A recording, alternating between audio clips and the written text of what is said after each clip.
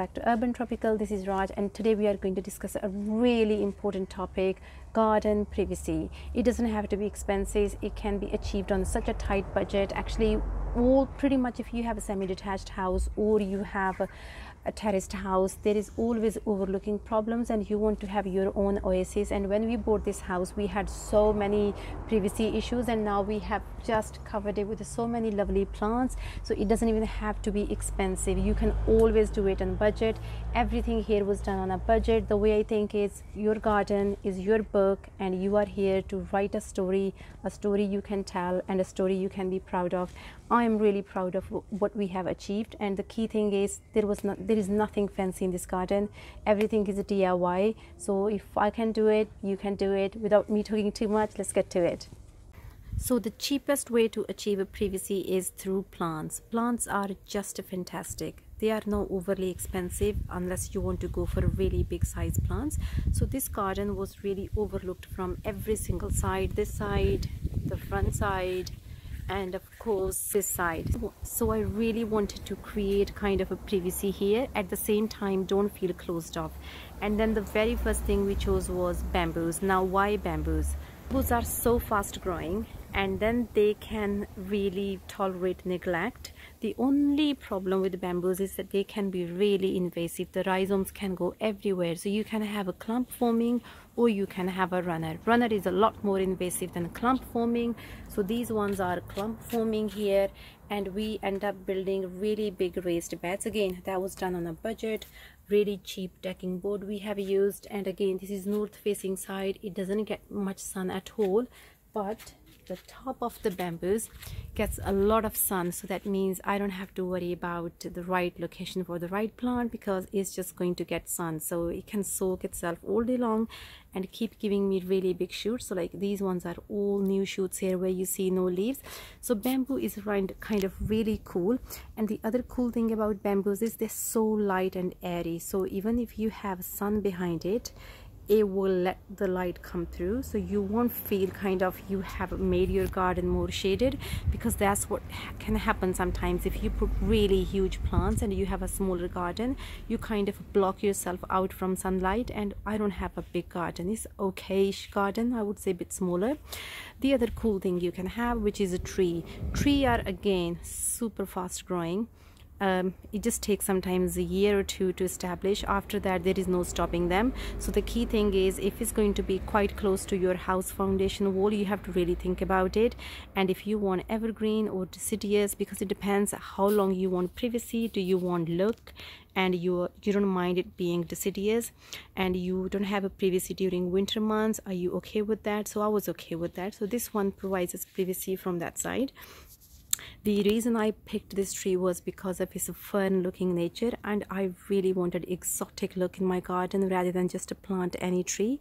This tree actually doesn't go overly huge. So far it looks really light and airy.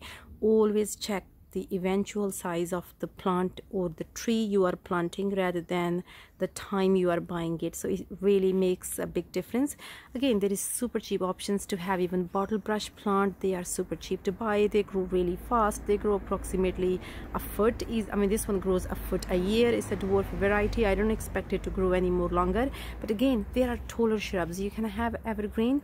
Of course, if you are so much into exotics, you can have palm trees. You can have a date palm, you can have a fan palm, you name. There are so many palms.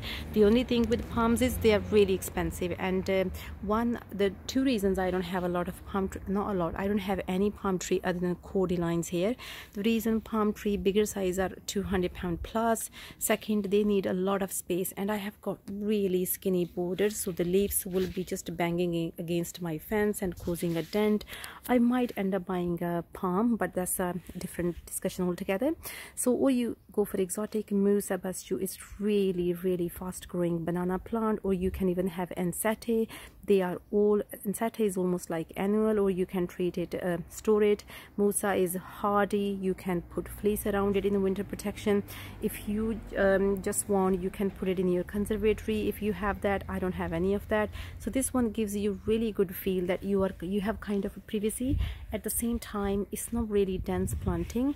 Or you can go for just roses. For me, roses are amazing, has a special place in my heart, and I just think they give you so much privacy. I mean, if I look at this one, this is approximately 4 meter tall pretty much, and when winter comes in or late spring, I just cut off, not late winter, I just prune it all off really harsh, and it comes back every year. It gives us so much flowers and privacy at the same time. If you are into self-sustainable mode, you can grow fruit trees, and you can grow dwarf ones, you can grow semi-vigorous ones, or the vigorous ones. It's all your choices. So there are so many things you can have which are not overly expensive. You don't need to hire someone, you just plant it. So that's number one. Second, structure.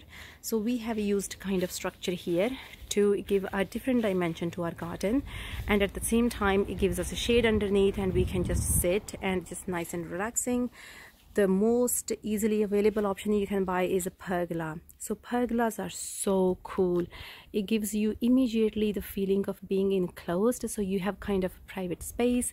At the same time, you can put honeysuckle on it, clematis on it, roses on it, you name it, and all that creates a really nice scenery for you. It's kind of like your own little world.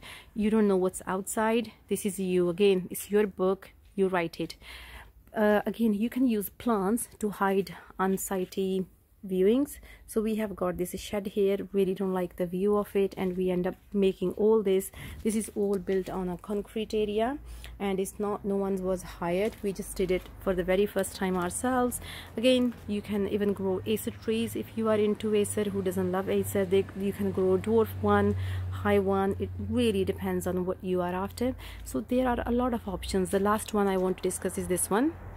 So if you have unsightly walls and you just don't like to look at them, I have this one. So I end up putting a lot of trellises, which looks nice as it is, and then I have a planted jasmine. Again, here I wanted something to be evergreen. I didn't want to look at this at all.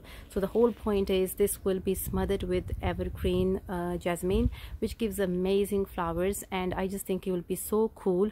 Or you can just have a slatted screens if you want to hide something unsightly. I'm just going to attach pictures of them. And so there are so many ideas. I really hope that this video was well worth it, and it has given you some kind of ideas if you want to go for hedges, or you want to go for bamboos, or you just want to go for screens, or just want to go for trellises, or just want to go for pergola. So the options are limitless. I really hope that this was a good video. Thank you so much for watching, and if you have any comments how to make a better privacy, please leave your comments, because there are so many people who are always thinking about these things. I did. I'm sure if you have done it all, you did it too. So there, I mean, because we have semi-detached or terraced houses, everything is so next to each other, privacy always becomes a kind of #1 problem as soon as you think I want to enjoy my garden. I really hope that it was useful. Thank you. Bye bye.